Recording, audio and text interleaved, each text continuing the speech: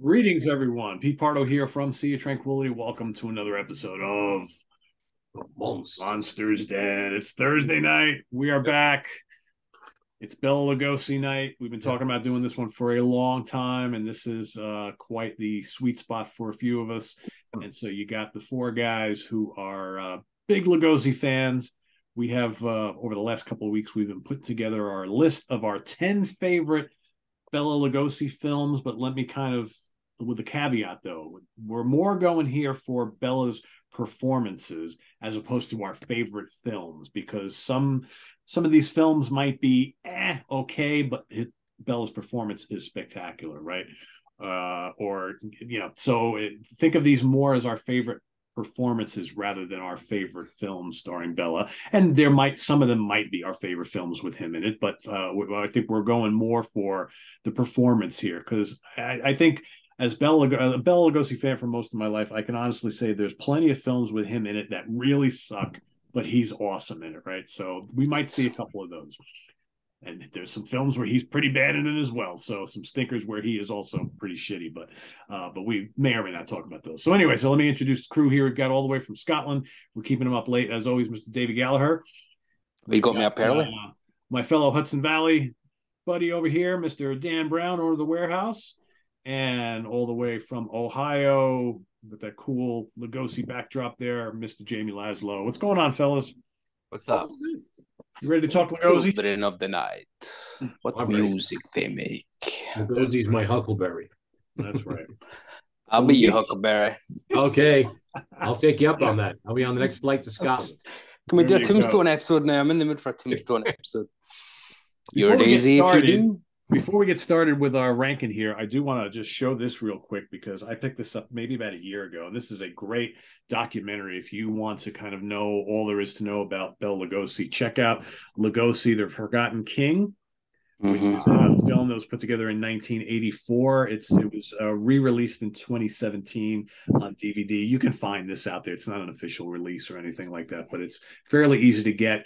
Great film. You got a nice kind of intro and narration by Forrest Ackerman, of course, the guy from Famous Monsters of Filmland. So if you're interested in learning more about the man, this is really cool. There's also some really good books on the guy as well. I've got a bunch of Lugosi books. I think he had a fascinating yet tragic and very sad life, but it's if you're a fan of him, you got to check it out. So anyway, with all that being said, Jamie will kick us off with his first three choices. So 10, 9, and 8, and then we'll go around until we get to number one for everybody. So Jamie, what do you got?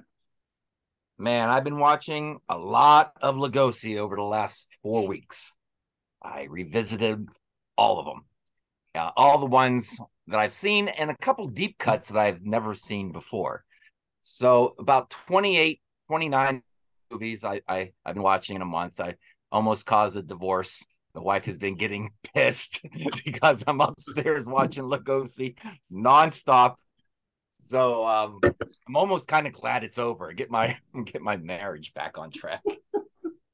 So number 10, I'm gonna go like 80-20, maybe 90-10 on this. 90% his performance. I'm gonna put in like 10% of the movie too, because it's hard. You don't want to be sitting there watching an awful movie, so you don't want to be like bored. But this one, I'm sneaking it in at number 10. Night of Terror. Oh. This movie is first of all, you got Bela Lugosi walking around with a turban on his head and an earring, looking a bit like Roxor from Shantu the Magician, almost like leftover costume. And with this movie, so there's a maniac on the loose, and you got all these people, an ensemble cast in the house, and then the master of the house dies, and then everybody wants his inheritance, and it's just bonkers. The movie is crazy. You've got the two servants seeing the future. One of them is Bella, and one of them is a female housekeeper. You got a crazy, what seems to be a subplot of a guy wanting to bury himself for 8 hours and then being revived. And then you got this killer around the house. And you would think with a maniac on the loose, they go, maybe we should not do your little berry experiment. Hold that off until we get this killer under control. Nope, we're going as planned. So they bury the guy. The master of the house gets killed. As the guy's in the ground, they're having a seance to contact the master of the house and find out who killed him. You got dumb cops running around the house. You got borderline racist humor with the driver. I mean, maybe more than borderline, but I'm going to call it borderline. I would say 1933. So. So you got to cut them some slack. And then when the maniac is killed, there's a second murderer. Then at the end of the movie, the first maniac gets up and talks to the audience and threatens them to not give away the ending of the movie or he'll kill you. This movie throws everything at the wall. None of it sticks, but there's always something against the wall because it's constantly throwing shit at the wall. And that's why I love it. And why I love Bela Lugosi's performance is, first of all, he's creepy as shit, but he's kind of a good guy. And he's always saying, he's warning them, even though it sounds intimidating. The papers, they're filled with murder. And you're like, are you going to murder me? No, I'm just warning you. And I get the impression that, yes, he wasn't the main star of the movie, but I think he thinks he was the main star of the movie. Always did. That's why I kind of love it. You get that impression that this is my movie. And you know what? Just let him have it, man. So, yes, I'm sneaking in at number 10. Number 9 is one of those bad movies, but I'm going to include it because I love his performance. Bride of the Monster. Now, it's an Ed Wood movie, so you know what you're getting when you go into it. But it's one of his better movies, You can actually understand what's going on. It tells the story. I have no home. So, this was his last speaking role. And, I love his performance. He's giving it his all. It's kind of like the movie The Eight Man. It's not a good movie, but he's giving it his all, and you got to respect that. It's got clunky dialogue, clunky editing, clunky special effects, if that's even what you want to call it. But Bela seems to be having fun, even though he's really frail. But I think his frailness works to his benefit because, like, when he's always hypnotizing people in his movies. When he's hypnotizing, he's got those bony fingers that are really scary. And it works for him. And then you got Tor Johnson, and he's whipping them. And how can you not love that? But his monologue to, what's his name? Professor Swatsky is worth this ranking alone, where he says, look at him, where he says, I have no home. The jungle is my home. And he starts talking about wanting to take over the world. And I read online that it was used in a 90s techno song. So I went on YouTube and I listened to it. And it's it's a song called All Right by DJ Talker, Taucher. And they use that whole monologue right in the middle of the song. So if you want to go out there and listen to it, it's only like a 4-minute song and it's right in the middle. It's well done and it's really cool. And it's nice that they used that. And his body double at the end wrestling the fake octopus is just ridiculous, but you can't help but smile. So yeah, his you know what? Sometimes the worst movie kind of makes his performance shine even more. It's like a diamond. Sometimes maybe a diamond seems to sparkle more when it's in a pile of gravel.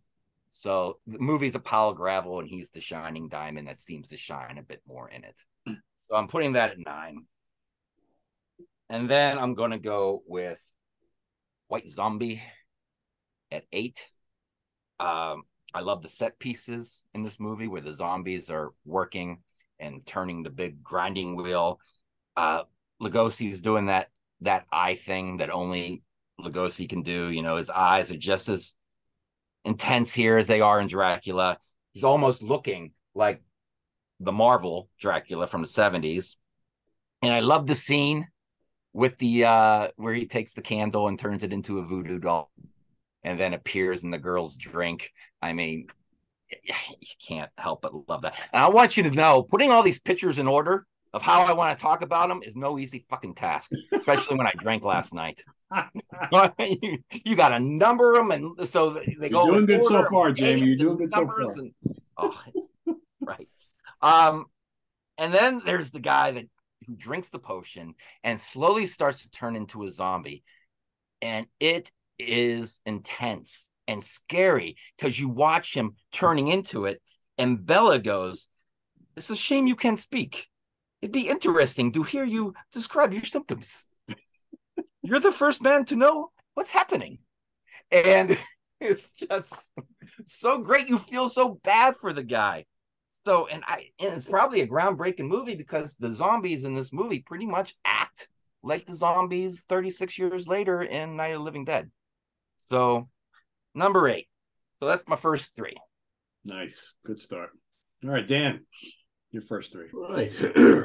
Oh, it's funny, that Columbia film, Night of Terror, if you really put it in historical perspective, it's the first slasher film made.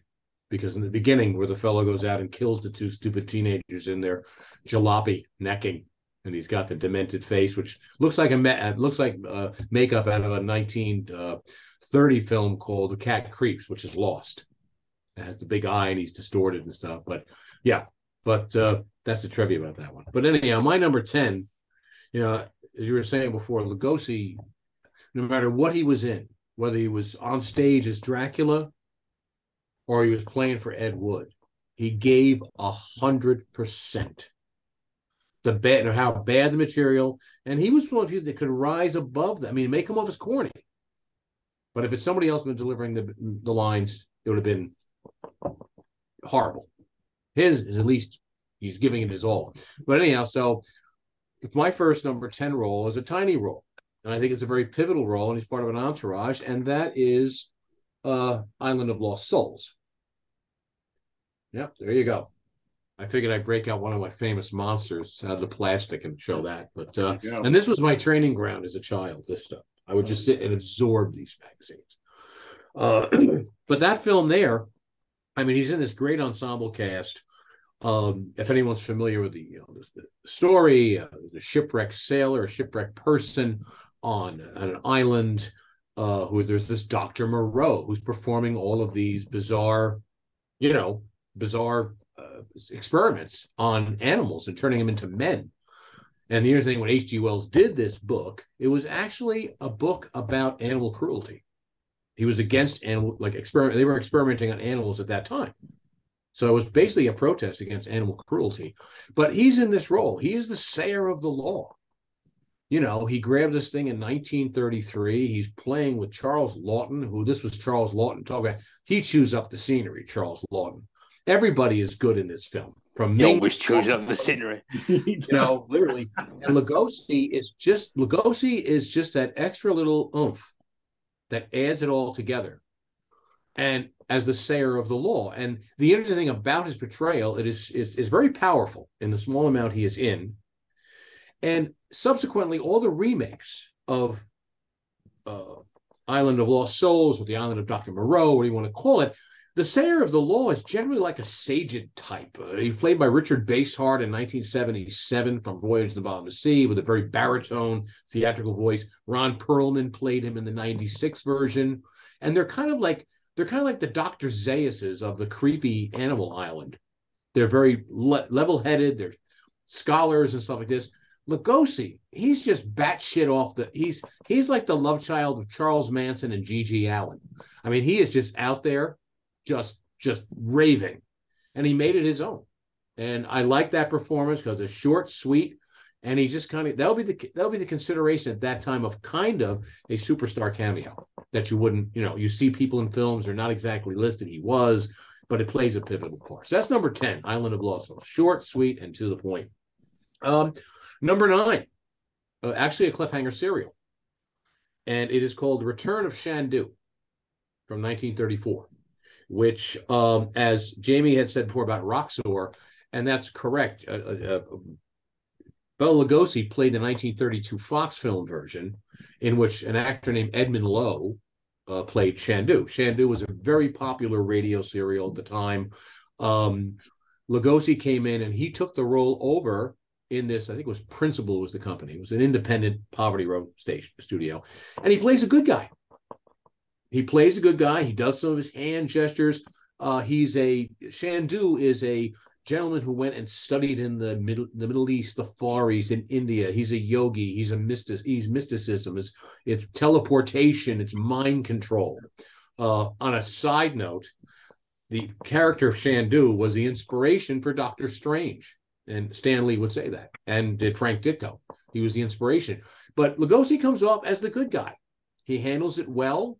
You're seeing his eye contact. Of course, sitting through a 12-chapter serial that's not like a honed Republic serial from the 40s can be a bit excruciating. But I like serials. There's my Return of Shandu poster back there from 34.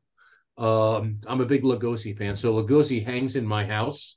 We have an agreement that my wife gets the dog and I get my Lugosi posters if we ever divorce. But I like that because he is the hero. And if anybody doesn't want to sit through the serial, you can find it on YouTube, as all these films, actually, I think, including that documentary Peter mentioned. And you can catch a few minutes and say, oh, wow, he's pretty good. But Return of Shandu, 1934. Number 8, The Devil Bat. Devil Bat, made by PRC, which was Producers Releasing Corporation, another Poverty Row studio.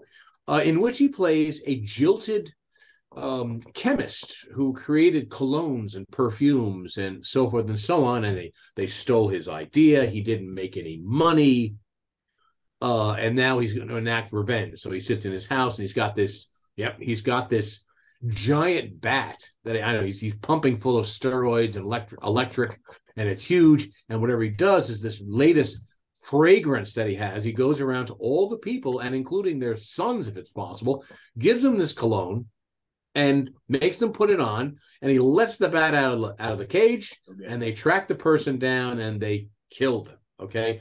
Yeah. In reality, I mean, he's kind of like the Walter White of the psychotic horror world, going back. I didn't really go revenge, but fuck the guys that fucked me. I am the one who knocks. That's I am the one. He's got those steampunk goggles. He's looking through this glass window in this big chamber, and how they have all these things in their houses and no one knows about them is beyond me. But his dialogue is good.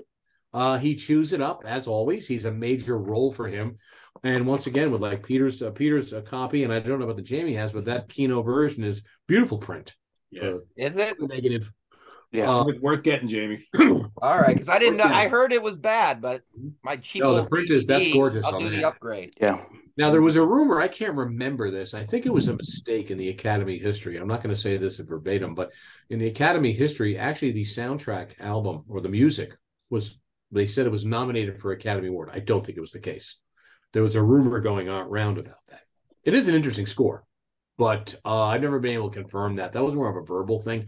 There's a lot of things about Lugosi, and particularly with Karloff, that have become exaggerated over the years, and they've been blown out of proportion in what the reality was. So I'm not sure if it was ever in that, but Devil Bat, fun, remade in 1946 at PRC again as the Flying Serpent, in which we had another crazy George Zuko.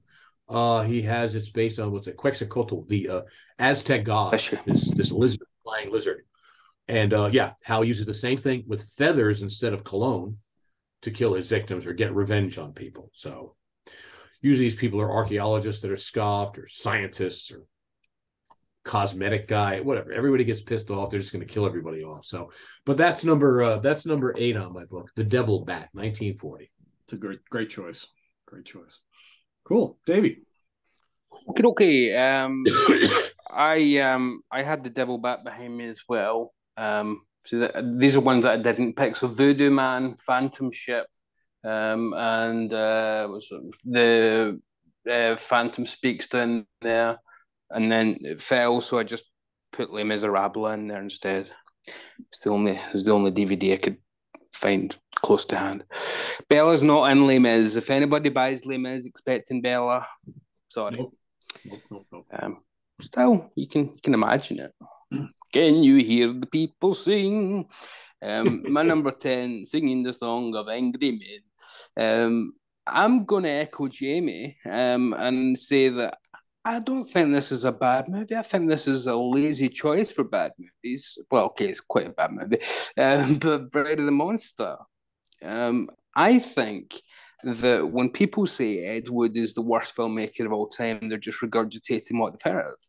Because, yeah, he was a low-budget filmmaker. Yeah, he could have used a second take a lot of the time, but he had more imagination and passion than 90% of the films that are released even right now, that are just unwatchable pap.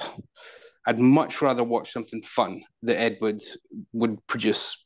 You know, plus some of his later films were very Chris Allo-like. You know what I mean? Those kind of, you know what I mean? Snow bunnies. Yeah, those 70s ones he did. Yeah, I mean, it's all about as Jamie said, a couple of scenes for Lugosi, really, isn't it? I mean, we've got Tor Johnson knocking the set over and things. I mean, they exaggerate a couple of the aspects of the making of it for Ed Wood, the wonderful Tim Burton film, which we really need to recognise in this episode. People should see that for Martin Landau's portrayal of Bela Lugosi. It's absolutely fantastic. He won an Oscar for that. Sadly, the only time Lugosi and the word Oscar will ever be in the same sentence. But yeah, as Jamie said, it's about that speech, the home, I have no home, hunted, despised. The jungle is my home. Living like an animal, but I will show the world I can be its master. And then he just goes, all of a sudden, from the sympathetic little character, he goes, and I will create a race of atomic supermen that will conquer the world. And he bursts out laughing. You're like, where did that come from? Fucking hell. So you're feeling sorry for him 1 second. It's quite pathetic and meek, but he grows. Bella actually grows, even though this is very near the end from he's meek and then he grows in the middle of a paragraph and becomes this great mad scientist type all over kind of like, wow, he's still got it. Bella's still got it right at the end. So yeah, Bride of the Monster, number 10. Number 9, I'm going to go with release the network put out of The Dark Eyes of London. They put it a couple of years ago. What I think is fascinating about Dark Eyes of London is that, yeah, it's a horror, but it's also a police procedural. Yeah, the different name in the States. It's almost a buddy cop movie if you follow it from the cop's point of view. It's a very early buddy cop film. They're much more competent than the usual type of guys that you get in these films. And it's set in London, and it was the first film to be rated H for horrific, which is a rather wonderful censorship way, horrific, What's the rating for that? Horrific. And the American censor said it was too disgusting for cinemas or something. I mean, it was really slaughtered, but yeah, Lugosi's fantastic, and again, he has that wonderful look. And it's still quite early in his career. It's a sexy set, too. It's got little cards in it and little mini posters and stuff. Network are one of my favorite companies. That's the Network copy from England? Yeah. One of my UK. Thank you. Region 2, right? Yeah, it will be region locked. Yeah, because Pete's got the region A, so it will be. It gets to play a double role where he's got a white wig and glasses, so you get to see Bella dressing up rather than just playing, slick back hair and the widow's peak all the time. Based on a novel by Edgar Wallace, a massive phenomenon in Europe and Germany in particular. Edgar Wallace mysteries ran for decades and decades. Great kind of stuff. And he's a life insurance. He runs a life insurance scam while having a home for blind vagrants, which sounds like it should, that should be a ridiculous plot, but it never goes over the ridiculous. It kind of somehow stays saying. He's approached by Scotland Yard about where are the bodies going? How can you help us with this? And wouldn't you know who won the pony? Bella's doing it. It's all him. So yeah, I mean, it's just a lot of fun. It's just a lot of fun, really. And it's just interesting to see Bela in a British film of the period, a bit like Karloff would do The Ghoul. So it's kind of fun to see him in a different environment. And yeah, I think it's a our underrated one. I'm glad Network have done justice to it. It's a great transfer with some wonderful extras as well. I'm also going to echo the guys, and I'm going to pick as well, although he's only in, as Dan said, a small part, Island of Lost Souls. Here's the Masters of Cinema Steelbook. It's a phenomenal film. This is one where, yeah, Bella's only got a couple of scenes. Sadly, he was being taken advantage of. He was paid absolutely nothing for Dracula. I think it was $3.5 grand. He was ripped off left, right, and centre. After that, he spent when he did there, and he wasn't a good saver at all. So he kind of had to take bit part. So sometimes what we think are cameos are actually just him not being able to say no, unfortunately. Didn't have much of a choice. But you wouldn't know it. I mean, he makes this, it looks like the Wolfman or something in it. He makes this small part wonderful. He kind of sums up, as Dan says, he's the leader of the rebellion almost against Dr. Moreau. And he still gets iconic lines in that, even with the "You made us in the house of pain." You know, he's able to turn just a line like that. "You made us in the house of pain." If someone else said that, it wouldn't be much of a line, but Bela kind of turns it "house of pain." You know, it's just got a wonderful cadence and a wonderful timbre. Part man, part beast. All with that Wolfman makeup. It's a lovely performance. And yeah, fantastic adaptation. And Charles Lawton somehow manages to chew more scenery playing Dr. Moreau than even Marlon Brando did. I didn't know that was possible, but he does. So yeah, so that's my 10-9-8. Cool. You know, I love Oingo Boingo, and they have a song called No Spill Blood, and I sang it for a good 10 years, all the lyrics, without knowing it was about this movie. And it's singing "Going to the House of Pain." Yeah, and the band house. Yeah, and I'm just singing along. And then I watched the movie maybe around 2001 or so, and I was like, "Oh my god!" It all clicked. Well, Devo's "Are We Not Men" is inspired by that film. Yeah. And then I think on the criteria, I think they're on one of the supplemental materials. They give an interview about in general. We've got Bauhaus's Bela Lugosi's Dead as well, you know, classic song. So yeah. Pete, so over to you, I think. All right, so my number 10, I'm going to go with the actual film that Dan referenced before from 1932. I'm going to go with Chandu the Magician, starring Edwin Lowe, Bela Lugosi, Irene Ware. Not a horror film. Decent special effects for the time. Really good, right? Really good. And the climax of the film is terrific. I think he plays a tremendous villain in this. And it's a kid's film, basically. It's a child's film. It's like a fantasy film. It's not that gruesome, you know, but he's so good in this. I mean, he's like, he can't, every scene he's in, and again, he's not like the real star of the film, but whenever he's, I mean, just look at the eyes, and like with the black turban, he owns every scene that he's in, and it's a fun film. So that's my number 10. I'm gonna go with number 9. Wilbur, come back. Abbott and Costello Meet Frankenstein. Now, this, of course, would be my favorite film on the whole list, but we're going by performances here. And I think, you know, as a very, very late role for him, you know, he's playing Dracula again for the first time in many, many years. And what was he, in the 60s, I believe, when this film? And you can tell, but I think he looked very at home playing the character again. And again, he's just so good in every scene that he's in as this elderly vampire, and you know, all the characteristics are still there, and he proved that he still has it, and it's just this great ensemble cast. So I wanted to make sure that I fit this one in here somewhere. So Abbott and Costello Meet Frankenstein, and then I'm going to go with again, this film is a great one. I think I like other performances by him a little bit better, but he's really good here. And he plays the good guy in this one, and that's the Black Cat, one of his great co-starring roles with Boris Karloff. Boris Karloff plays the evil character here. He plays the doctor. They have a long history together. There's lots of there's Satanism and Germans and post-war and all this stuff, and trying to bring back the dead wife and all this. They wind up finding each other much later on, and then the rivalry begins, and it's got a great climax at the end. The end is like this pretty screwed up ending in this film, right? When all of a sudden, like Lugosi's character tries to get one up on Karloff's character, and goes to skin him, and it's really intense, I think, for the time that it came out.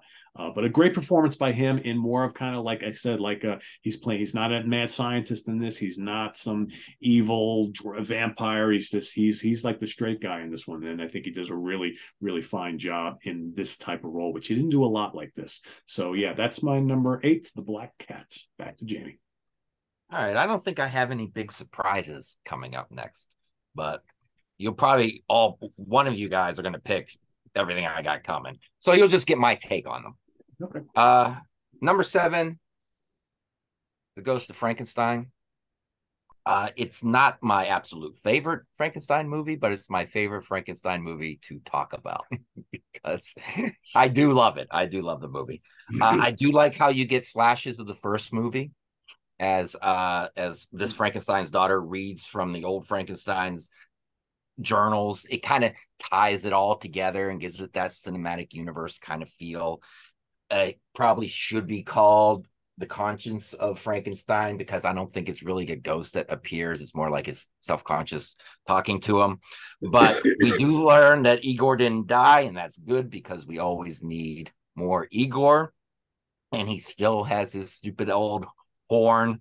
If anyone, I don't know if anyone watching has ever not seen these movies, but if you think Igor was just some gopher, go do this, go do that, get the whip no, Igor was much more than that. He was a very sophisticated character, and getting him to sneak around and wanting to get his brain into the monster is like genius. And the fact that he had a reason, that his body was just, shambles, beat to hell, it gave the story a natural progression. So you got the motive, you're in for the ride, and then Frankenstein's monster wanting the little girl's brain in his head just takes it to a very dark place. This poor monster always tries to befriend these kids and fucks it up every time. So when Igor's brain goes into Frankenstein monster's head, it's very surreal. And you got the monster talking in Igor's voice, which is Bela Lugosi's voice. And you sit there and watch it and go, for 1942, I can't believe they went there. They're really taking this all the way to the end. And then the blood doesn't match, so the monster goes blind. And Bela Lugosi, though, as Igor in this movie and the other movie, he just steals the show. He chews up the scenery. I said it should be called The Conscience of Frankenstein. It should be called Igor's Revenge, because it's his movie, man. It's his movie. So, yeah, if you've never gone deeper past Bride of Frankenstein, they're all good. Son of Frankenstein, House of Frankenstein, Ghost of Frankenstein is really something to see. So I recommend that one. Speaking of which, you got to have Igor on your list. And if you ask me, you got to have him twice. I do like in the beginning how this Frankenstein, Wolf von Frankenstein, is pissed because he says, do you realize 9 out of 10 people think Frankenstein is the name of the monster? And it's kind of like a finger wag to the audience. I'm talking to you people out there, through the character. I love the inspector with the arm. Bella is chewing up scenery even more in this movie than Ghost of Frankenstein. Everyone's chewing up scenery. In fact, the only guy who's probably the most reserved is Boris Karloff as the monster in this movie. This time. But you know what? Bela had to, I don't know how much is makeup, how much is padding, but he had to keep a shoulder up and a head tilted the whole time. That could not have been easy. And then in his words, he had to cough a lot because I got a bone stuck in my throat. It makes me cough. Yeah, and he's got so many. I love the fact that when they're trying, like, can we hang him again? I mean, he was pronounced dead when we hung him. So is he dead or can we hang him again? And he goes, when the other people were hung, he says, they die dead. I die. Live. Just so priceless. The moment is just so priceless. And it is an hour and 40 minutes. Most of those movies back then were 60 to 70 minutes, probably because, they're on double features and you got to get in and get out. It kind of feels its length because of that, because you're used to these being about 70 minutes long, but that's all right. It gives the characters and the story time to breathe. So yeah, that's number 6. And then number 5, Murders in the Rue Morgue. Murders in the Rue, Iron Maiden. Same year as White Zombie. You got the hair.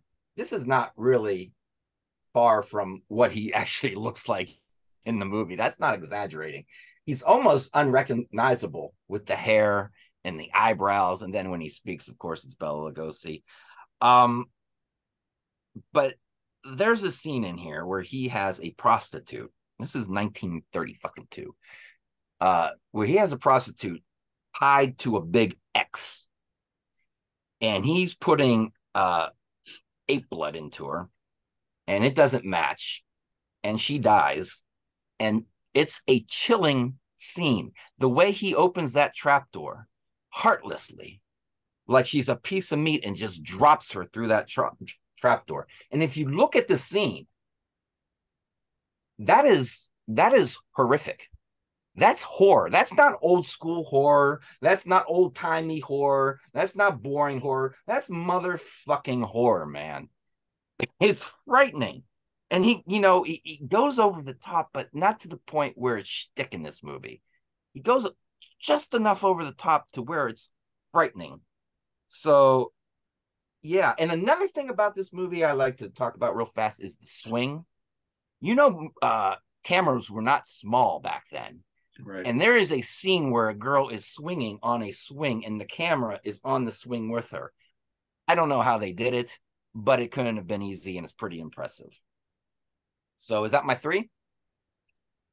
Mm-hmm. Good 3. Really good 3. Dan. I'm up. Well, excuse me. My number 7, what Jamie just talked about, is Murders of the Rue Morgue, and Jamie's pretty much covered all the juicy parts about it. But this was made also in the middle of the era of before pre-code. So sex and violence and all that stuff was not out of the question in films, but it is a real horror film. But the more interesting thing about this film that I find about is, number 1, it's a performance by Lugosi that not many people talk about. Number 1. 2, it's also a film that gets kind of lost in the mix with Universal horror. You don't really think about it. But also, it was a turning point in Lugosi's career, and not necessarily for the good. And I'd like to explain that, since Jamie was talking about the film. When Lugosi came in, and he was a professional actor, a consummate professional. He is on Broadway. He's in Dracula. He is reluctantly cast as Dracula in 1931. He goes and makes Dracula, and the film is a smash success. Saves Universal from bankruptcy. Everybody's happy about this. So they immediately pushed Lugosi in to do Frankenstein. In other words, Dracula came out in February of 31. By April of 31, in the trade papers and in their film yearbook from Universal, they were pushing Lugosi. It was stuff slipping out in the press, and then that poster of Lugosi looking like King Kong standing over a city and say, starring the newest horror thing, Lugosi, and he's like holding a truck and he's got rays coming out of his eyes, okay? That was the cover of their film yearbook. It wasn't a poster. And that film yearbook or that campaign book, which says what we're coming out with, okay, that's the money shot. That's the centerfold. That was the film they pushed. Well, this is April. By August, both Lugosi and the original director, Robert Florey for Frankenstein, is out. James Whale and an unknown named Boris Karloff is in. Now, as they said, the reasons why he did not take Frankenstein, there's been a couple, but the main one, which was very true, there was no dialogue. One. Number two, he did not want to wear all this makeup. And number three, he didn't want to put himself through sitting in a chair for 4 hours every morning or 5 hours every morning being made up. So he simply just turned the film down. Now, I don't think Universal took too kindly to that, but he was already contracted to play Murders in the Rue Morgue. So they had him for one more film commitment under contract. Now, the original director on Murders in the Rue Morgue, which is going to be kind of offbeat, was George Melford. George Melford was the director of the Spanish Dracula in 1931. So you can imagine bringing his style to it. But Florey does a really good job with it. Well, film is made. December, Frankenstein comes out, either eclipses Dracula in popularity or whatever, or equal.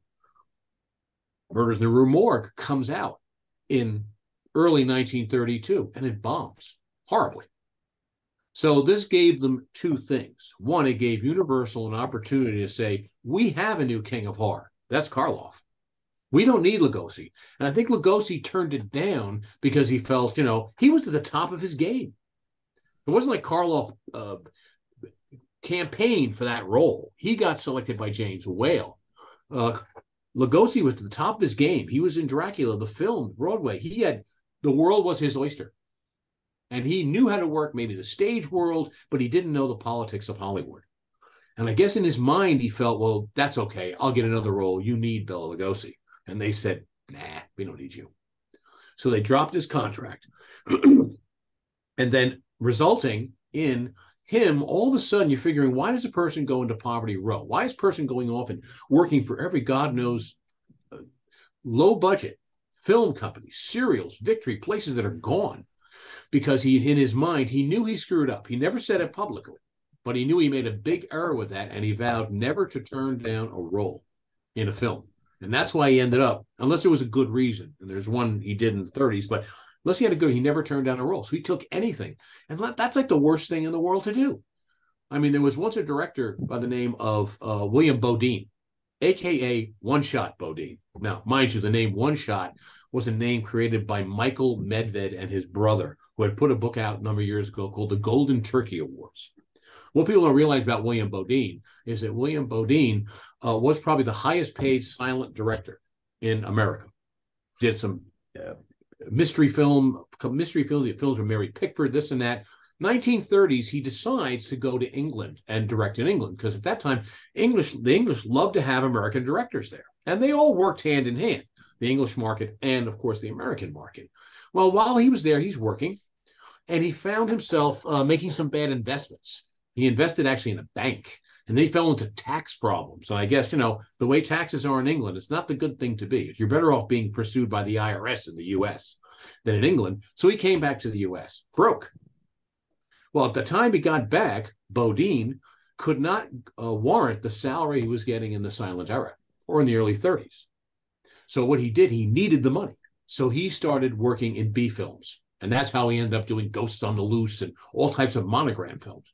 But he was considered a staunch professional that brought a product in under budget, on time, and it usually looked far better what he worked with the limitations he had. But he made the statement, he says, once I take a B film to work, he goes, I will never direct another A movie. And he never did. He stayed in the trenches for the rest of his career, right up through television and up to Billy the Kid versus Dracula, and I think Frankenstein's Daughter Meets Jesse James. But that being said, Lugosi took that same path. Once he jumped into the B film and short sold himself to make a couple of dollars, the big studio said, "Oh, this guy's, he doesn't." But that was his fault. He screwed that up. But that's what happened. It was a pivotal turning point in his career, which he never really regrouped from.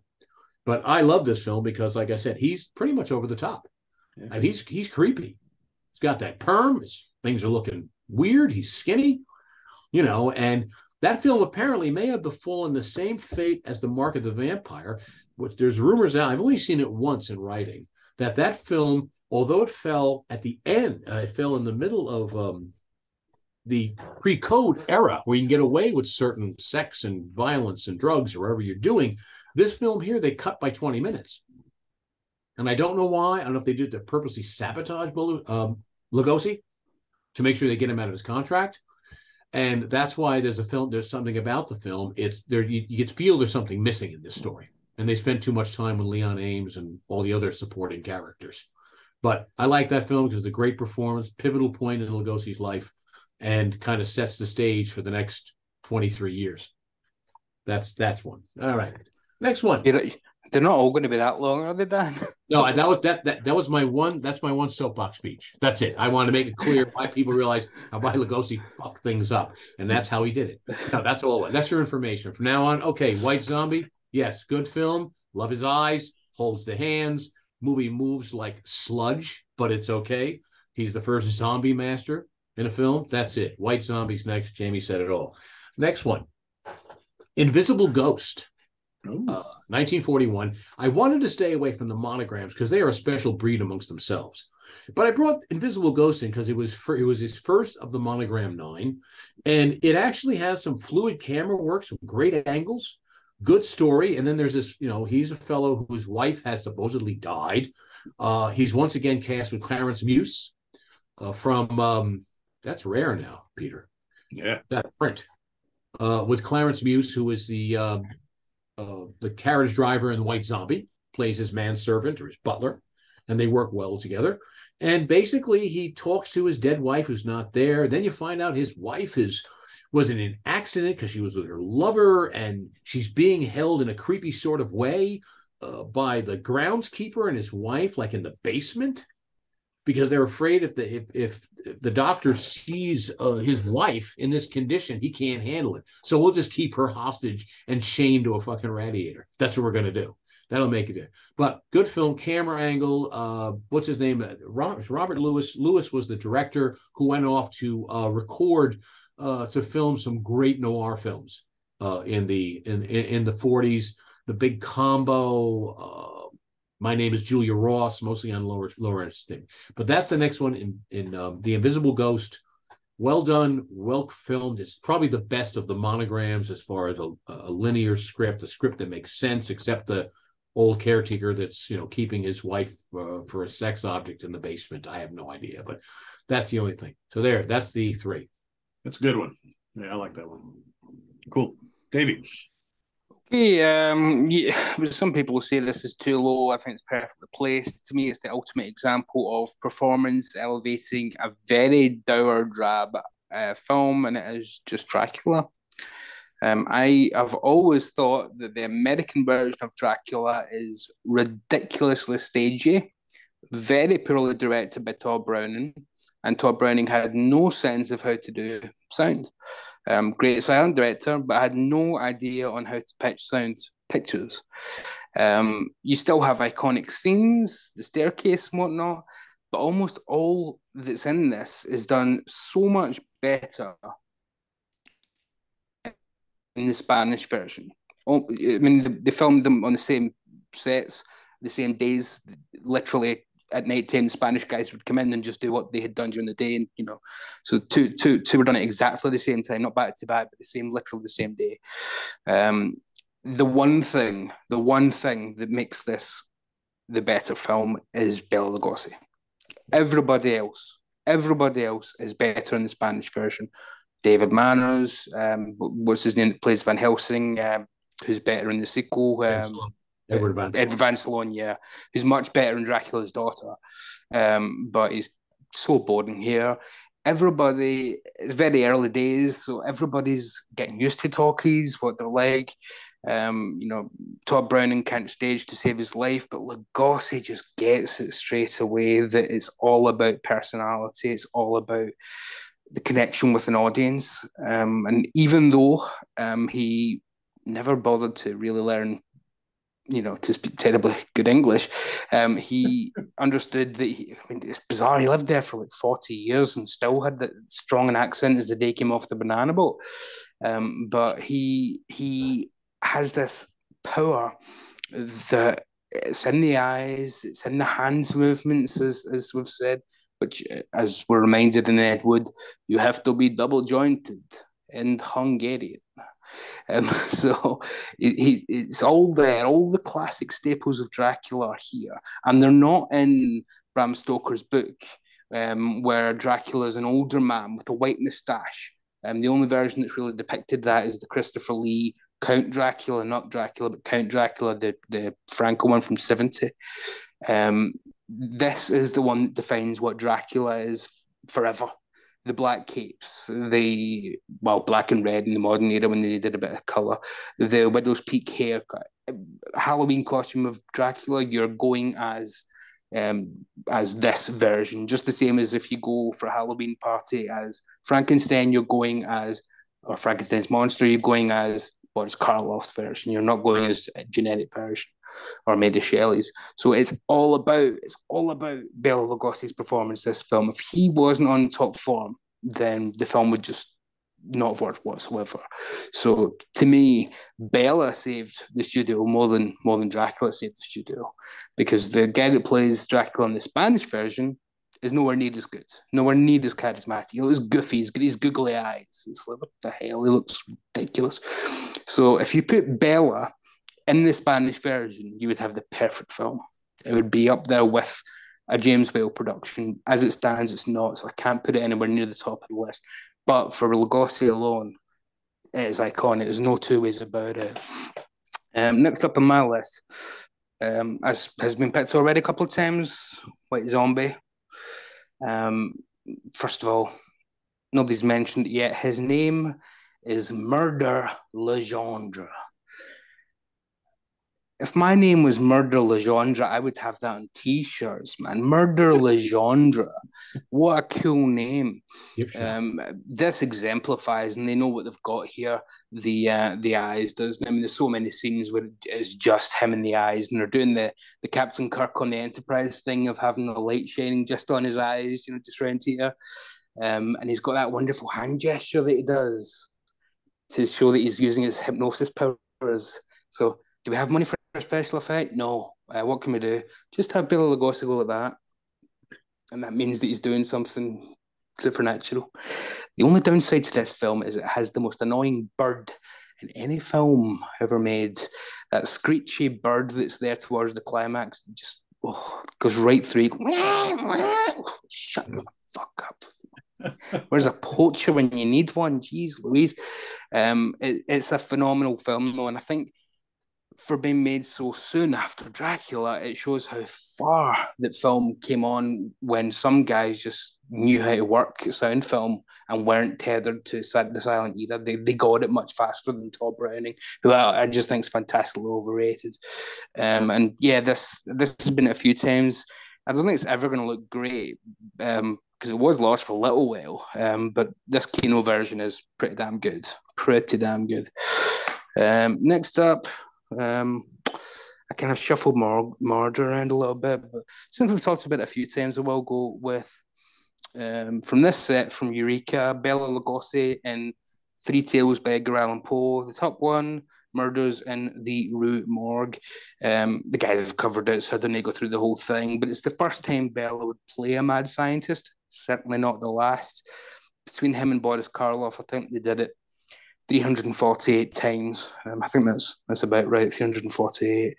As Dan said, it's got a ridiculous plot on paper where he's abducting these women so that he can take their blood and put them into to make a mate for his super ape. And you think, first of all, you think, what has Bela Lugosi got with apes? I mean, he's got this, and he's in the gorilla, and then he's got the Brooklyn gorilla. Bela Lugosi and apes is a recurring theme throughout his career, and I've never quite understood why. Boris Karloff never had apes. He was in The Ape, another monogram. But one of the reasons why you want this version in particular, the Eureka version, and not the American Shout Factory version, is Dan referenced the fact that the film was cut down. Tim Lucas of Video Watchdog, the great Tim Lucas, suggested how you could fix this and make it a better film, Murders in the Rue Morgue. And another guy said, well, that wouldn't make sense. Guy online, you'd need to do this, you'd need to do that, you'd need to do this. Eureka contacted Tim Lucas and that guy, made the re-edit, and it's on this. It's an Easter egg on this. So you get the rearranged, better version of Murders in the Rue Morgue exclusively on the Eureka edition. So it's worth it for that alone. It's phenomenal. It's a much better version of the film. I'll never watch the theatrical version again. More money I could spend. That's nice. Yeah. Well, and it's got millions of extras, that aren't on the Scream Factory as well. I've got one more to go, don't I? No, I don't. I've Dracula, Murders in the Rue Morgue, White Zombie. Yeah, it's me, isn't it? So yeah. Cool.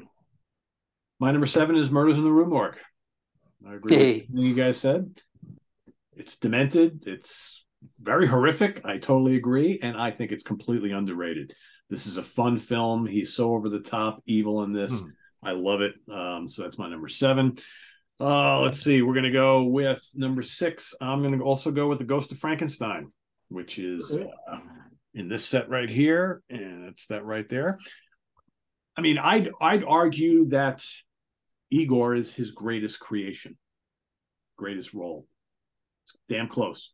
It's not the one he's most well known for, but I think that it's one of his best, and I think this is essentially his film. I'm not a huge fan of Lon Chaney Jr. as the monster. He does okay, but I think that Lugosi as Igor, the film before it is better, but he's just as good in this. And I think I've said it before. I'll say it again. I think Universal missed the boat 100% when they did Abbott and Costello Meet Frankenstein. They did not continue what happened at the end of Ghost of Frankenstein in that film, right? Because, of course, you got Igor in the monster's body. He's blind. He can talk. And then all of a sudden in Frankenstein Meets the Wolfman, that is out the window. And all of a sudden you got Lugosi as the monster, and he's just shambling around and they threw all that stuff out the window. Missed opportunity there. Anyway, but that's a story for another day. So Ghost of Frankenstein number 6, and I'm going to go with The Human Monster, right? Otherwise known as Dark Eyes of London, that you guys, 2 different names for the film. I think this is a terrific role for him. He is so just despicable in this movie. I mean, he plays a great shit ass heel in this, and I love dumping the bodies out in the river, and just like he's over the top. This is one of the most, I think, underrated films on my entire list. And I know most people probably have never heard of this film. And I only just saw this for the first time, maybe 10 years ago. Never even knew it existed. And it's become one of my favorite performances from him. And then you got, of course, that his little henchman was not little, the big henchman guy right there who's kind of blind, the big lumbering dude. He's real creepy and bizarre. And this is one. Do not miss this one. I guess a lot of people watching this show probably have never seen this film, and it's the one you really need to check out. So, Murders in the Rue Morgue, Ghost of Frankenstein. What company is that Blu-ray on? What company is yours? NVD Visual. Oh, okay. Yeah. NVD Entertainment Group. Yeah, this came out, I think, about a year ago. So it's a good transfer, too. Nice print, good transfer. Yeah, it's good. Yeah, it's good. All right, back to Jamie. All right. We didn't do top 5. We did top 10, so we're not all picking the same thing. Maybe we should have done the top 20. I'm going with The Black Cat as my number 4. So I'm sitting there, I'm taking notes, because I tell you what, when I'm watching these movies and I'm taking notes, it is a lot of work. But so I'm taking notes, and I'm watching Lugosi enter the movie for the first time on the train, and he comes into the train car with the hat. I'm like, see, that's a decent entrance for Lugosi. He kind of has the attitude of telling the audience, yeah, you're here to see me, and here I am. And then Karloff makes his entrance, and you're like, oh, outstaged. That is badass. So, but we're not talking about Karloff. We are talking about Lugosi. It's interesting to see the 2 of them, though, in a house like this. It's not a castle.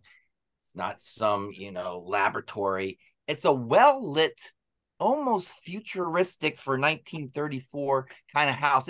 You got the office lights, and you got the Brady Bunch stairs, and you got the well-lit thing behind them. It's just weird. It's almost it's 60s. It's a bit Clockwork Core. Orange. Yeah, it's What's that? It's a bit Clockwork Orange. Yeah, Clockwork Orange. Yeah, and it's very Art Deco, which was big in the 20s and 30s as well. Okay. Well, yeah, it's just interesting to see them in a very slick environment like that. But it's a twisted movie. You got dead bodies on display in the basement.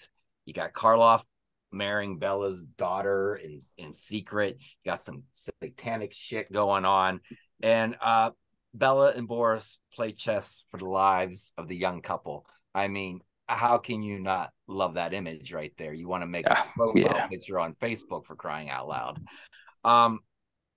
You do get some great lines in this movie, but the best line is from Karloff when he goes to Bela Lugosi.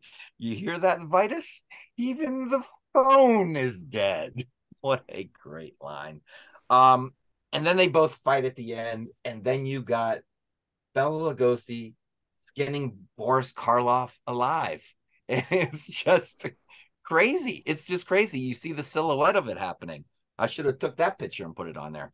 Bela loved doing that scene. Oh, I'm sure he did.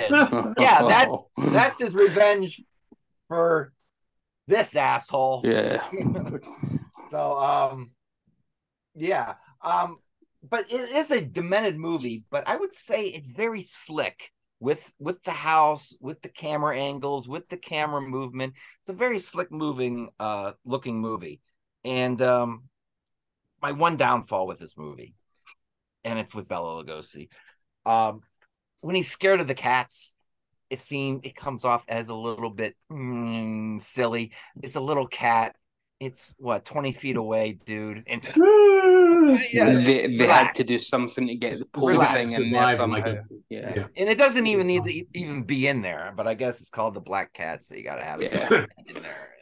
Every version of the Black Cat is nothing like the pole story. Every version is completely different. It's bizarre. Oh, and number 3, going with Dracula. Now, yes, it is a bit stagey, but those first 20 minutes, man, I think is great cinema. It gives me his brides give me the creeps when the hand comes out of the coffin and it kind of zooms in on the hand a little bit. I think it's great cinema. But it doesn't get any more iconic as this, as Davey said, when you dress up as Dracula. This is when you think of the image of Dracula in your head, this is exactly where you go. If you say talk like Dracula, you're going to talk like Bela. Yeah, you talk like Bela Lugosi, not Dracula. Yeah. Exactly. So how much more iconic can it get than that? And today, the whiteness of his eyes in this movie are pretty frightening, and you got to in his delivery on lines like when he talks to Renfield and said, "I chartered a ship to take us to England. We will be leaving tomorrow evening." That's when his English doesn't quite work, but it works in a creepy way. But it works, man. It works. And you know what? The older I get, the less I care about it not having a score. And here's the thing. I have the 4K, and even the 4K has a bit of that film hiss, as it's playing. I think that film hiss kind of becomes the film score in a way and really kind of adds to it. So, and I will say this, like I said, I rewatched, I don't know, 28 Bela Lugosi movies in a short amount of time. Dracula was the last one I watched. And when I watched it, those other 27 characters that I saw washed out of my mind, and all I saw was Dracula. So that's number 3. It loses some points for that second half or the last 40 minutes of the movie. You're right. If that was just a 20-minute opening, just for those lines he even, I do got to watch the Spanish version again. I never drink. Why? Why? That's another great one. How many times have we recited these lines in our lifetime, guys? I mean, I know. crazy, right? Listen to them, children of the night. Yeah, it doesn't get What any more iconic music than that. they make. It's just Oh, like and I have this. back in the 60s, they did a Forrest Ackerman produced an album called An Evening with Boris Karloff and His Friends, which was only about my God, it must have been like a 35-minute record LP. And Karloff comes in and talks about the horror films, and they played clips from sound bites. And yeah, all of the iconic Dracula film, the lines are on the record when he recites it, and that's how iconic it is. And I do have this. Comes in a cool box. And you got yes, Bela as Dracula in there, and you got the posters, and then you pull this out. The coolest thing about it is the box, and you got some more goodies in there and posters, but not about the movie, about the stage performance. Maybe they couldn't get the rights to the movie, so it's all about when he played Dracula on stage. So my number 2, what the you son of a bitch. I remember that movie. That's a good one. My number 2 is Breaking Bad. What the? It's The Mandalorian, starring Bela Lugosi.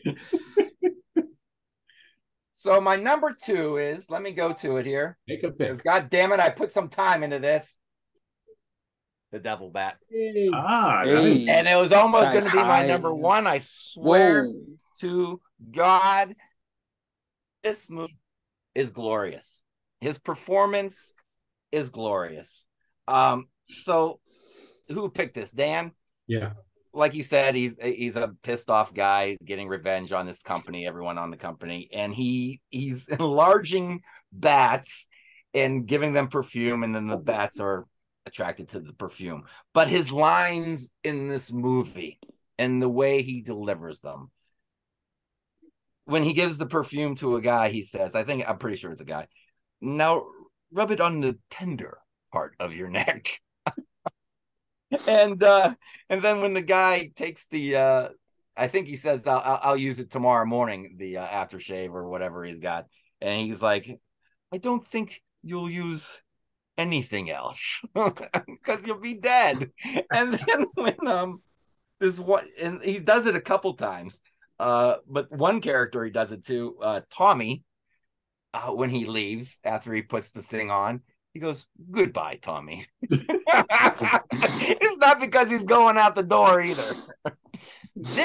When I watch these old horror movies, this is what I want. Everything that's in this fucking movie is what I'm looking for and what I want. The giant bats attacking people. Look at this. Those goggles, yeah. I mean, look at the giant bat. Look how he's talking to the bat. I love it when he talks to the bats. Look at him with the fucking goggles. All he needs is the flying ace hat, like those leather things like Snoopy. That's all he needs. This is making me want to buy it. This is making me want to watch it right now. And why Dan was talking last time, I went on Amazon and got the Kino version. Wasting no time, right? Yeah, I'll be here March 5th. Because I got an old beat up copy, like $1 special, and that's going in the trash. Anything else I want to say about this damn movie? Oh, you know what? It's a B movie in 1940. For a B movie in 1940, I don't think the bats look that bad.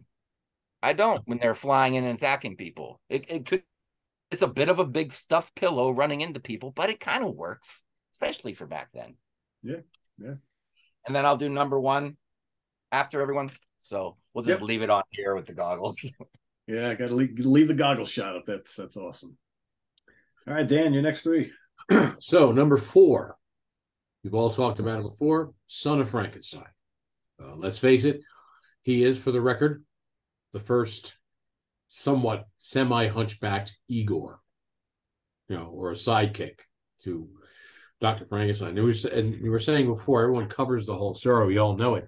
And we're saying everybody's chewing up this their scenery. Basil Rathbone, should I whip one up like an omelet? Yeah, Frankenstein. One does not forget one's roots. What's one arm torn out by the roots very easily or something. And that's why it was parodied so well. Now, although Lugosi is chewing up the scenery, He is not as hammy as Basil or even Lionel Atwill. He's not as over the top as those two. They're great. But, Lugosi in this subdued thing. And I think, once again, he's teamed with Karloff. And they have a couple of scenes together. But Karloff is just pretty much there. He laid around with his big bear coat a lot, walked around, climbed out of a pit, and so forth and so on. Speaking of, it's interesting about different cuts and things like that. The British cut of this film is about, it's weird, it's like 2 minutes longer. That came out in England, and it's got a scene of the coming upon in the bat with the child, and it's a little bit more addition to the butler who's murdered. There's a couple of, and it would just happen to something that print was found in England about 20 years ago. Not a big significant thing, but it's interesting that they find. And there's also, I don't know if that's true or not, there were color photographs taken on set and home movies, and the monster has a green face.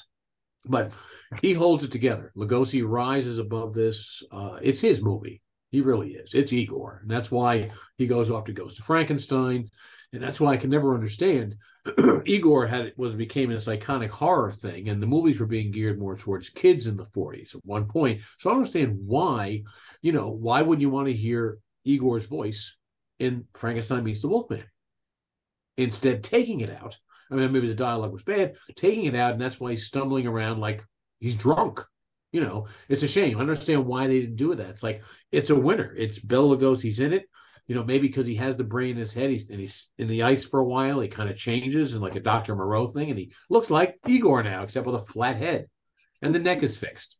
And I don't understand why they never did that, and that's why Frankenstein Meets the Wolfman, as entertaining as it is, it just falls short. But nothing to do with this tonight. But my next choice, number 3, The Black Cat.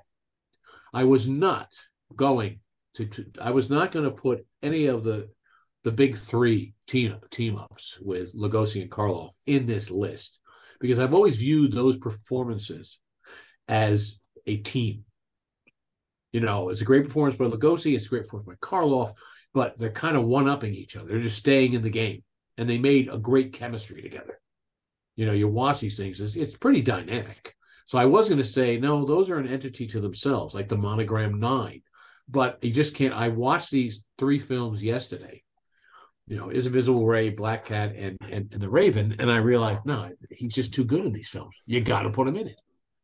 He's just too good, his performance. And he's chewing up the scenery with Karloff. Contrary to popular belief, Karloff and him, at first Lugosi was threatened by Karloff. He never really blamed Karloff because Karloff was just a guy that was brought into the film. When they bid on The Black Cat, there was a little bit of tension. And Karloff apparently reassured him and says, look, it's okay. Let's just work. We're actors. Karloff, they were going to be like buddies. But over the years, they learned to have a great deal of respect for each other, and they worked comfortably with each other. But those things, like when he was saying, in Ed Wood, say Boris Karloff's a cocksucker. He never said that. His son said that. Sarah Karloff said, no one said. He never had an animosity. And Karloff, and the press built this up. I mean, they made him seem like they were Betty Davis and Joan Crawford. They weren't. There was a little friction, but by the time they did The Invisible Ray, Lugosi realized he's not going to be the leading big king at Universal. So he consigned himself, and this is what we're going to do. And that's why The Invisible Ray comes off as a bit of a science fiction mellow thing. It's not this horror. But anyhow, The Black Cat, made in 1934, pushed the envelope with pre-code. It's not pre-code. I mean, you've got incest. You've got dead bodies hanging around. You got necrophilia. You've got, they're touching upon Aleister Crowley's Satanism. There's crosses, and it's just, they touch every taboo, and that's Edgar Ulmer, the director. And that's why I picked it. And honestly, the best trivia story of the whole thing with Edgar Ulmer, we know Edgar Ulmer did The Black Cat, and then all of a sudden he never really made movies. Well, he started having an affair with a nephew of Carl Laemmle, who was a producer at Universal. Carl Laemmle, the owner of the studio, did not want his family being disrupted, so ended up blacklisting Edgar J. Ulmer from motion pictures. He ended up doing things from Yiddish films to the man from Outer Space in the 50s, and most importantly, he is known as the director of Detour. Detour, yeah. The first true noir film. And so he was a great director, but basically couldn't keep in his pants, and that just screwed him all up. So that goes with that. Next, number 2. I'm going to go with The Raven. Only because in this film, regardless of the competition between Lugosi and Karloff, Karloff is seriously the underdog in this one. This is Lugosi's film. I mean, he's this demented surgeon who saves a girl's life, and since he can't get the girl, so he get married. Once again, they didn't steal his cologne this time, but he's going to enact revenge. And this is what he does, and he just reads the Raven, and that's the only connection it has. Is he has a pit and a pendulum in his basement, massive basement, and he has he reads the Raven in the beginning of the film, but Karloff is deformed. He's deformed. He's crippled up by Lugosi with plastic surgery. Not plastic surgery, but I could fix your face. And it's great to see them because Karloff makes grunts like Frankenstein and walks like Frankenstein, and then Dracula and Bela Lugosi is walking in this majestic, deranged type of thing. So it works well, and it's Lugosi's moment to shine in the film. And he does a great job. And I said all 3 of those films together. Anybody that wants to get into classic horror, I always recommend watch those 3 films because you're going to see probably the top creme de la creme of horror acting together. Not until Christopher Lee and Peter Cushing never had enough dialogue with each other in their films. These guys chew up the scenery with each other, and they raise the bar. So that's my number 2, and that's The Raven. And there you go. Cool. Davey. Yeah. I'm just thinking when you said they didn't have enough dialogue together, Cushing and Lee, I always think, they didn't. But then you get Horror Express, and that really makes up for it. I love them together. No, I'm talking about the Dracula type of thing. They've worked plenty of times. Horror Express is terrific. Yeah. Horror Express and Nothing But the Night. They've got quite a lot of dialogue in that as well. But yeah, you're right, in the early Hammers. I'm going to go with, I think, Bela Lugosi's best performance as a vampire, which is Return of the Vampire. I think that what I subconsciously had in my mind when Dan and Pete and I did the episodes on Mark of the Vampire, and me saying, I remember liking this a lot more. I think half of it was me remembering this, to be honest. Because when Pete and I were both saying, I remember this being a lot better than it is, and it's fucking awful. But this is not fucking awful. This is fucking brilliant. It's the last time that Bela would be the top billed on a major picture, studio picture. After this, it was either side roles or it was B-movie and poverty role and things. He plays Armand Tesla, but it's Dracula. It's fucking Dracula. It's Dracula. It's at least it didn't do the Alucard thing. If I ever see another Alucard, have you seen what it says backwards? No. And they always have to write it down and then go, it does, it says Dracula. For fuck's sake, we get the point, for fuck's sake. What I like about this is it kind of subverts a few things with the vampire. I mean, first of all, his sidekick in it isn't just the sidekick. It's not Clove, or it's not an Igor, or it's not a whatever. It's a werewolf, which is a rather novel approach to have as your sidekick. But you see him there looking a wee bit Chewbacca and Princess Leia. Talking werewolf. Yeah, talking werewolf. Right. Yeah. Werewolf. Brilliant. Young Frankenstein. The end of the film has something that I think is the first example I can think of where the young woman is trying to explain everything that's happened to the police and has to say it was a vampire. And the police are like, you're fucking nuts.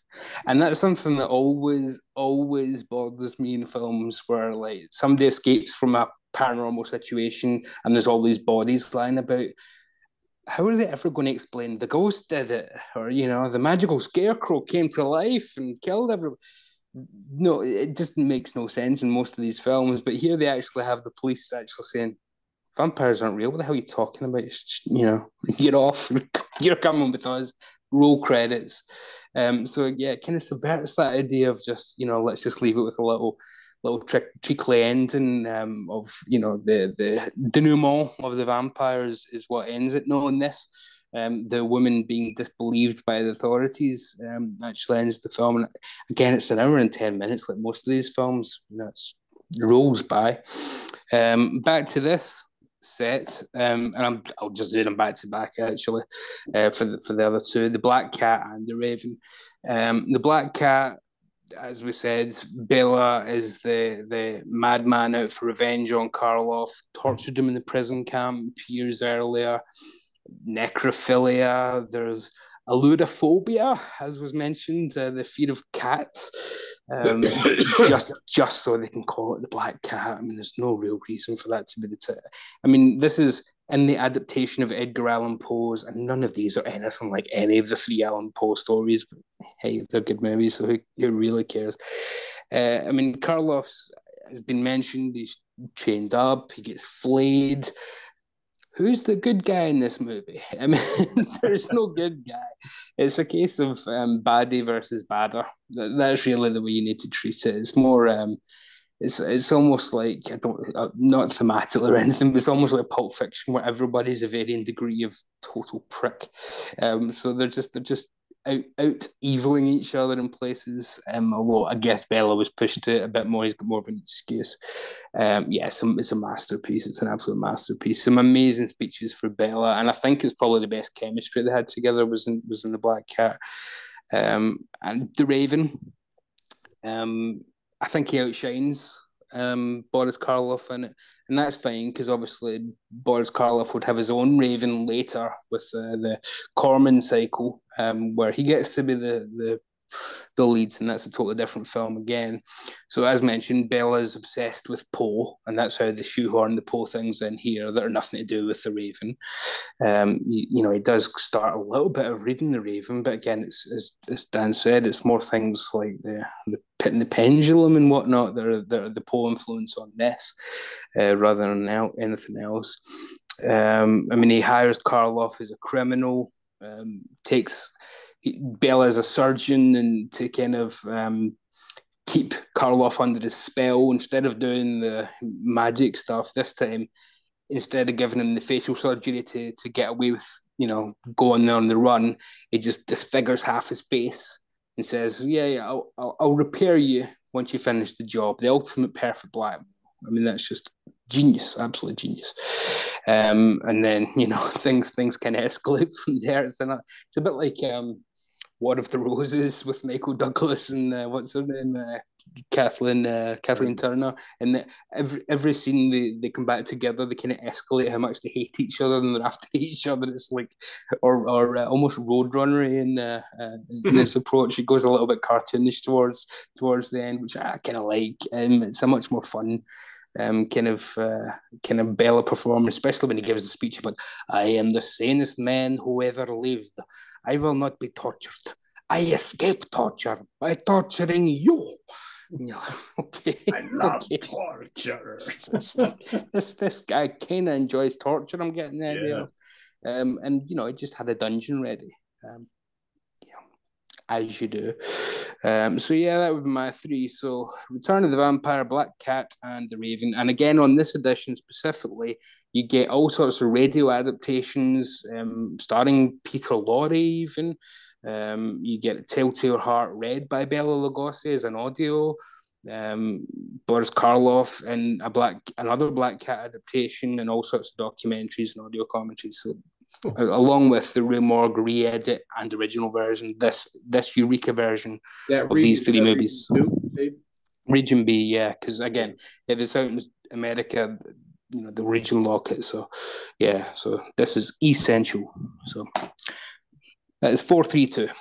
Cool. All right, so I'm gonna go with number 4, Son of Frankenstein, and where is he on here? I don't know where he is on the back on there, but it's in this collection here. I think that is, of the two Igor films, that's the iconic one. I think Ghost is still great too, but I'm going to go with Son as number 4. Again, we've talked about it. Dracula, number 3. Not the greatest film out of all the ones we're talking about here. I agree with Jamie. I think the first 15, 20 minutes of the film is amazing, and then it drops off significantly from there. But his performance is, that's Dracula right there. And number 2, this is almost my number 1. I really love this film. I love his performance. Murder, Legendre, White Zombie. This is great. This is great. Yeah, this is a really good transfer too. So yeah, that was like the quintessential one for years. Carrie Roan was the big archivist. Yeah. Those close-ups of him in the eyes are just like, just so creepy and just so Lugosi. And his accent in the film, and the film is just really weird because it's like there's like so many quiet parts of the film and there's things happening, and I think the lack of like music I think works well in this film. And like you see these like long distance shots of the zombies just kind of ambling about in the brush. It's just like, and I think Jamie mentioned it. This like predates like Night of the Living Dead by so many years, and it's like all these zombie tropes that we've known for the last 50 years or so. They all came from here, and it's just it's a really cool. It's kind of dated, right? But that's okay. I don't mind it. The more I watch this film, the more I love it, and I love his performance in here. 20-year-old film, dated, shocker, eh? Yeah. But it deals with the traditional Haitian zombie. Yes, exactly. Yes. Don't forget the scene where in the sugar. Because that is the big difference. You can bring them back in pre-Romero versions. You can bring them back. He said these were all enemies of mine. Yeah. All of his zombies were people that screwed with him, and that was usually the premise behind Voodoo and bringing zombies back, was somebody had a big disagreement with. Yeah. And plus, but the scene in the sugarcane factory where the zombie just falls into the press. Yeah. Just falls in. It's like, wow, okay. Good stuff. I dig this a lot. So that's my number 2. Number 1, Jamie, what do you got? Boom, the Raven. I think nevermore. It's it's kind of a complex character that he has there. He thinks he's God. He thinks he deserves the girl that he wants, and he's kind of hiding his love for the girl there for a minute. He's trying to suppress it. It's a great scene when the dad sees for the first time that there's something going on between the two that probably shouldn't be going on. I think he's the most conniving character. He's heartless. He treats people like a child would treat an ant with a magnifying glass, just torturing for the sake of torturing. When Boris Karloff sees his face for the first time in the room, though, I think it's one of my favorite scenes by both. And he's up there laughing like that, and it's just great. And like you said, you even get a little bit of the Frankenstein roar in that scene. But here's the scene, it's so subtle. At the dinner party, Lugosi explains to Jean, which is the girl he likes and thinks he deserves, that how a genius will go mad if he doesn't get the woman that he loves. And when he talks about people who would get in the way, he looks right at the dad, and it's chilling. It's chilling. And when the dad, like you said, Davey, when the dad is strapped and he says, I tear the torture out of myself by torturing you. Okay, I get it, man. I get it. I love the whole idea of the bedroom coming down to the basement. I think it's great. I think it looks good. I like the whole Star Wars trash compactor room with the walls coming in. I think it's great. It looks good. This is Bela's movie. Yeah. And he's in it a ton. He takes control of the movie. It's probably the most Bela Lugosi-est movie of all Bela Lugosi movies. and I will say two things. I mean, you guys said a lot of things. A lot of these movies always have to end with the little ha funny thing. Well, the end. I think this works with the Colonel and his wife asleep the whole fucking time. I think it's funny, and I think it works because you, as a viewer, forgot about them, And I will say that horse racing game at the dinner party, I will play that all night for money right now. You guys want to come up and bring that game? We'll bring some money. We'll spin that thing. We'll drink some beers and have a ball. We could do it via Zoom. Yeah, we could do it via Zoom racing. You're right, though. Bella he loved that role because he was sick of being the mad scientist by that point. He'd already been typecast, and he wanted to get back to being what he considered was his best thing, which was the lover. He thought he was the second coming of Valentino. So he really wanted to double down on the charm in the first part of the movie, and why wouldn't the daughter want to go with him? He pulls it off, I mean, he was a sex symbol for I mean, even though he was pushing 50 in Dracula, it was bizarre to modern eyes, but yeah, he does it so well. Yep, great choice. Dan, you're number one. Well, mine is going to be, although it says it is Dracula, but it's more from Abbott and Costello. I mean, Frankenstein, but from Famous Monsters. Again, Bela Lugosi and Dracula. Really, there's not much you could say about this film. I just say, it is just an iconic figure. It's a figure that transcends time. I mean, he was on anywhere from Aurora using his image in models until his own son got into I've seen it on T-shirts. Yeah, everything. And then his son, Bela Lugosi Jr., was a lawyer, is the one that started the copyright laws of using, and so forth, his father's image, among other people, the Three Stooges, all these people. He represented all these families. But it's just so kind of iconic. I mean, he was on pop posters in the 60s because he's looked as an anti-hero or a cult figure. Back in the 60s, there were pop culture posters, black and white, badly blown up paper posters you put on your wall with thumbtacks. And some of the characters they had were, the Marx Brothers, Mae West, W.C. Fields, and of course Bela Lugosi, and they used to have a poster of Boris Karloff as Fu Manchu. But these were pop culture figures, and that's what he's become. I think if Christopher Lee had only done the one, I mean, you think of Dracula, you have to give Christopher Lee his rights and what he earned. But if Christopher Lee had only made Dracula, the horror of Dracula, in '58, and never made another film, Lugosi would jump right to the top. And he still is at the top, but got to give Christopher Lee the credit's due. The thing about Dracula that makes me laugh a lot is that both Lugosi and Karloff made good livings in the 30s. And everyone likes to yell about, and it's true, he got paid $500 a week. Honestly, when James Cagney came to Hollywood from a Broadway play he was in, he was paid pretty much the same.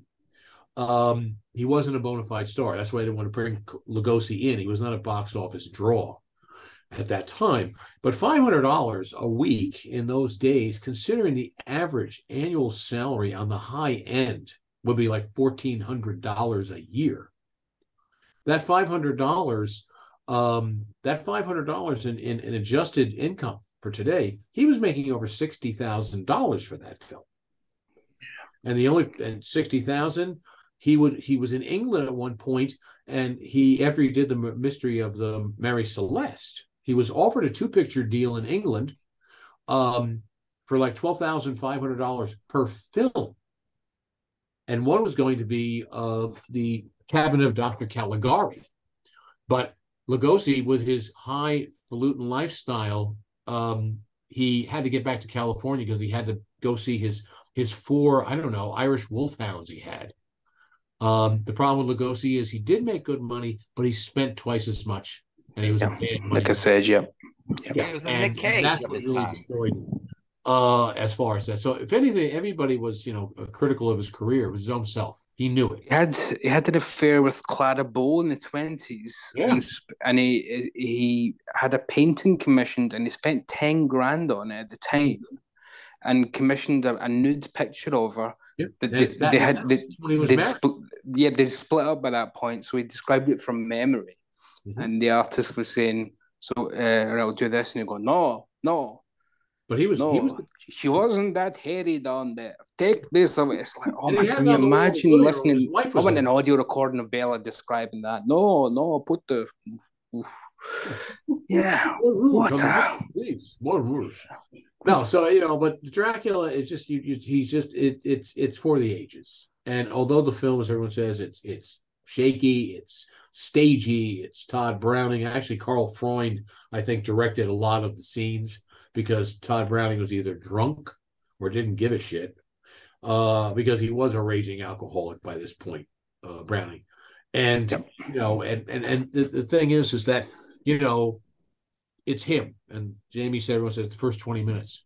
Boom. That's it. It's all Lugosi. You cannot get that vision out of your head. And to this day, even in the movie Vampires by John Carpenter, what to say when James Wood is hunting vampires an old time, he makes the comment, he goes, what do you think? All vampires run around in a baggy tuxedo doing a Bela Lugosi accent? Vampires are different. But he's in our pop culture, for music and everything. And so he will live for the ages. A lot of other actors will be forgotten.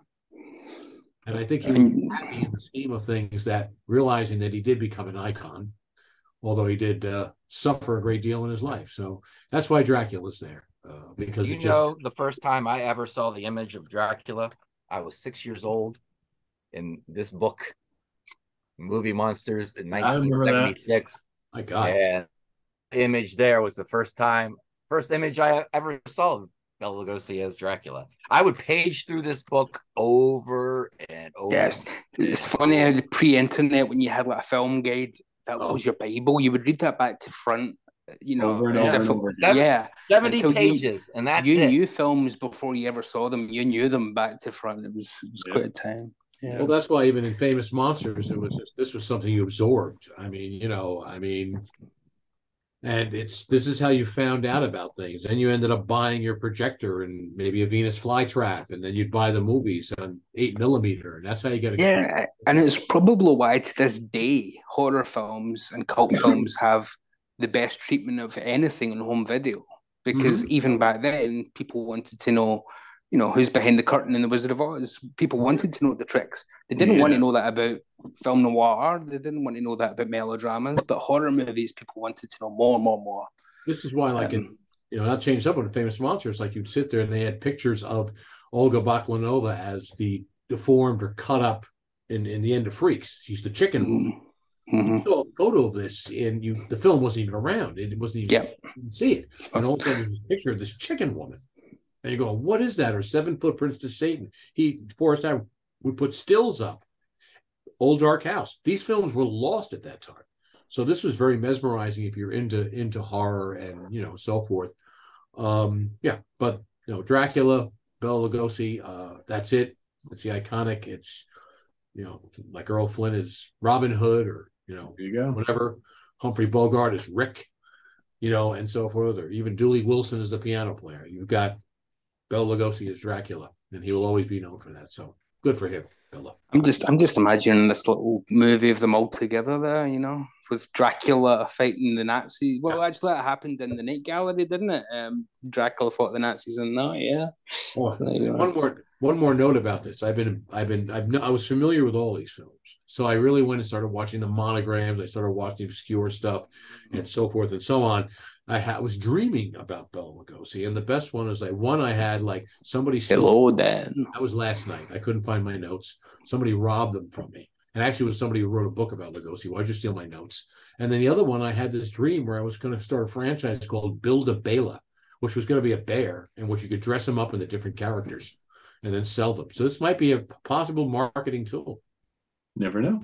Build a Bela. Build a Bela. Build a Bela. It's interesting. You mentioned that Christopher Lee, iconic, but not Bela Lugosi iconic. But isn't it funny that everything Christopher Lee does is almost a response to what Bela Lugosi did? So Bela comes down the stairs slowly. What does Christopher Lee do? He just flows down those stairs. Just, I am Dracula. Welcome to my home. Instead of the I am Dracula. So everything they can do to say we're not doing Lugosi's Dracula here, they do. And he made it his own as well. A brilliant twist by Jimmy Sangster. Yeah. I mean, the one who comes first, and we're not talking about Nosferatu. We can't remember any of the people that played Dracula in films other than Jack Palance, so I still can't figure that one out. But you don't think, but the one to do it first, everybody has to rise up to that. That's the benchmark, especially if it's that iconic, and that's why he sits so historically significant in the history of Hollywood. And Martin Landau winning the Oscar is just kind of a sweet treat. Poor Frank Langella getting forgotten there, and poor Gary Oldman. Hey, I saw Raul Julia on Off Broadway. Dude. Yes, he was supposed to be in the film, which he was actually quite good. So that was back in the '70s. Sure, he was supposed to be in the Frank Langella film, but yeah. My number one then is by a bullet. Actually, it's my favorite performance by Bela by far. It's Son of Frankenstein from the Frankenstein set. We've already touched on how so much of it, so there's not much left to really say. But it's funny how we're saying, like, if you do an impression of Dracula, you do an impression of Bela Lugosi. When you do an impression of Frankenstein, people always do the arms out thing, don't they? And that's only in one film because he's blinded, So it's funny how these things kind of catch on to pop culture. Yeah, or in this film we've got the Lionel Atwill's character with the one arm. People don't think that. People think that's in the first film because they're half remembering young Frankenstein. Just like they think the old man with the soup is in the first Frankenstein as well. Yeah, it's kind of strange how pop culture kind of folds in on itself and people, the memory kind of cheats. But Igor is a stunning creation. And that's another thing that kind of has permutated pop culture. If you ask somebody who's Dr. Frankenstein's assistant, they will say Igor, but he's not in it until film 3. I mean, it was Fritz before that. But now it always has to be Igor. Always, every single time it'll be Igor. Every other version now it has to be Igor. And maybe that's partial again, Marty Feldman's version in Young Frankenstein. Igor. Yeah. Damn your eyes. Too late. What a film that. What a film that is. Dan mentioned there's color pictures. It was actually supposed to be filmed in color. They were going to put a lot of money into this. But Jack Pierce could not get the makeup to look good. Just could not do it. So the studio said, okay, we're not going to do it then. But because that's going to save us quite a lot of money, you can have an extra half hour and we'll put this out as an A picture. So that's the reason why it's much longer. And it really needs it because this is kind of where the films stop being the thing the studio have to make to turn a profit that they're a bit ashamed of, and it starts to become prestige pictures for the studio. They would turn away from that quite quickly after the Wolfman things, but this, I mean, to put Basil Rathbone in, he was just coming off Robin Hood as the sheriff. He was just coming off the first 2 Sherlock Holmes films. Yeah. So he is Hollywood superstar at this point, and here he is in the 3rd Frankenstein film.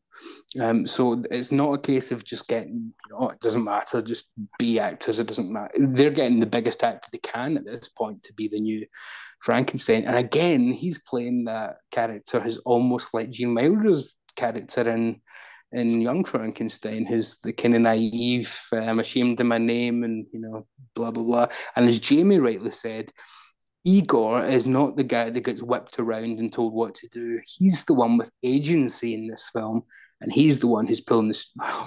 Bela, pull the string, pull the strings. He's literally pulling the strings of everything that goes on in this film. He's playing Frankenstein. If you really wanted to get your family name back, you could always finish those experiments. Your grandfather never did really perfect it. Wouldn't it be nice if you could? He's brilliant at sowing the seeds, but he's so slimy and seedy at the same time. And he's disgusting, he's creepy, he's nasty. Bela completely tears it up in that film. I just think it's possibly the best performance he gave. It's not the most iconic. and I don't think he would want to be remembered for anything involving a franchise more synonymous with Boris Karloff. But it's, I think, because he's in a film of someone else's franchise who had a friendly rivalry with, verging on slight rivalry, I think he gives it even more.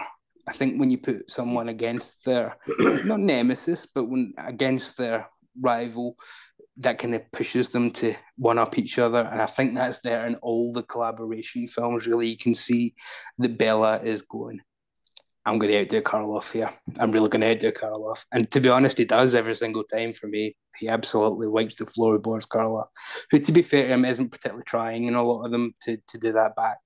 I think he's more reserved. And Karloff checked out the Frankenstein role by this point. He's not interested. By this point he's already been offered the stage part in Blood and Black Lace. Yeah, that'll do. And then he was supposed to be in the film version, Arsenic and Old Lace, and then they couldn't get him for that because he was tied up to another horror movie. So when they have a character who looks a bit like him, they say, you look a bit like Boris Karloff. So, it's funny how film even back then was so meta and referential. We think that's a very postmodern thing for referencing other films and breaking the fourth wall. They were doing it in the 40s, but the 30s practically. It was so early. So, I mean, it's a stunning performance from Bela Lugosi. I don't think he ever topped it in terms of just stealing the show. Dracula, he may have led the show, but here he comes in and steals it. I think he just says, yeah, I'm going to come in. I've got Hollywood royalty around me everywhere I look. I've got Karloff, I've got Lionel Atwill, and I've got Basil Rathbone. Fuck the lot of them. I'm going to steal this whole movie. And he absolutely does. Everyone who watches it comes away saying Igor's the best thing in it. So, yeah, but Bela won the day for me. And it's his greatest performance. Yep. Like I would agree with that. I think it's his best character by far. All right. But my number one has to be The Raven. I think that is Professor Valen is his greatest. Igor might be his greatest character. I think Valen is his most despicable character, even more so than Igor. And he is so over the top. And I'm going to mention again the scene that Jamie mentioned before, where he's got Bateman is in the room, and Bela as Valen is up top. This is after the surgery, and now it's like, now Bateman, you're ugly, right? And he's maniacally laughing, and Bateman is like looking at himself in the mirror. He's smashing the mirrors, and he's looking back up, and he's just cackling up above. It's awesome, so good. He is just so over the top evil in this film. There's no way this couldn't be my number one, and I love this movie. I think this is the best pairing of the two of them. They're both great in it. The Black Cat is great too, but I think, Davey, I will agree with you. I think every time that these two guys had filmed together where the roles were fairly equal, I think that Lugosi knocks it out of the park every single time. It's something about it. Later on they'd be in films together, but Lugosi had these little minor films. The Body Snatcher and things. Body Snatcher is a perfect example for that. Yeah. But the Body Snatcher, that scene in the Body Snatcher is still watching the two of them work. It's great. Yeah. It's great. It's better than Henry Danielle and everybody else in the film. Yeah. He's not got enough to steal anything though. Yeah. And they worked well together. You can see they respected each other's talent. That's one thing about them. Lugosi never really socialized outside of his Hungarian community in Hollywood, as did Karloff. Karloff was, didn't play he played the British community. Yeah, the English Actors Society that they had. They didn't they didn't really play the in network through Hollywood in the main studio. And then again, being at Universal, they were never invited to big parties. Like the Three Stooges, one of the Three Stooges said one time, he goes, one thing we can be sure of in Hollywood, we'll never be invited to Louis B. Mayer's house for a cookout, because you were in a lesser studio. And that's unfortunate, but they didn't really socialize and together or in the same circus, but they respected each other on stage. what a lot of people don't realize about Karloff, not to cut you off, Pete, but is that when Lugosi got Dracula, he was the top of his game. This was it. And then he started to slide. Karloff, okay, had almost up to 70 films under his belt, right? He was driving a truck and carrying cement bags as a laborer to compensate to pay his bills. So when they sit there and they say, you're going to have to sit 4 hours on your ass in a chair and apply makeup, he's like, I'm in. It's better than schlepping cement bags. James Whale saw him in the canteen, didn't he? That's how he and the Criminal Code got him that notice too. Criminal Code by Howard Hawks, yeah. That thing. But anyhow, just had to throw as much trivia as I could. Sorry. So a lot of good roles here, a lot of good films. There's some that we didn't that didn't kind of come up here. Voodoo Man is actually kind of fun. The Ape Man is terrible, but it's kind of fun. The Mysterious Black Friday. What's that? Black Friday. Black Friday, The Invisible Ray. You got the Phantom Ship. Mr. Wong, Phantom Ship. Now, right, Davey, that the British print is still lost, right? Yes. Yeah, unfortunately, and by God, I wish we could find that. It's a good film, but knowing that there's a much better film that's probably turned to vinegar, damn. I know. Yeah. I mean, he's good in International House. He holds his own in comedy. Invisible Ray and Black Friday there in the Eureka version. Death Kiss is kind of interesting. Yeah, there's a whole bunch of other ones, but I think we got the cream of the crop. I think we Les Miserables, of course. Don't short sell. He actually played comedy, and he played this. And he's in International House with W.C. Fields. His Paramount. Yep. He's in Broad-Minded with Joe E. Brown and Thelma Todd. Small roles. Charlie Chan. Mm-hmm. And he's quite good in them. Whatever. And Ninotchka with he plays the Russian. Yeah, Greg Garbo. Yeah, it's a great scene. He plays like a Russian head of the police, I think. And Greta Garbo is a Russian spy who's trying to.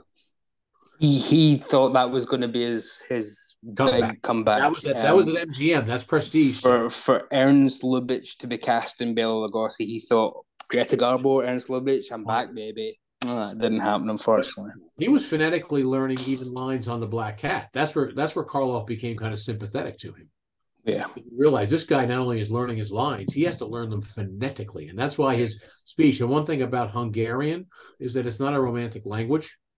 And even like Paul Lucas, who was Hungarian, you never lose that accent. There's something about the language itself.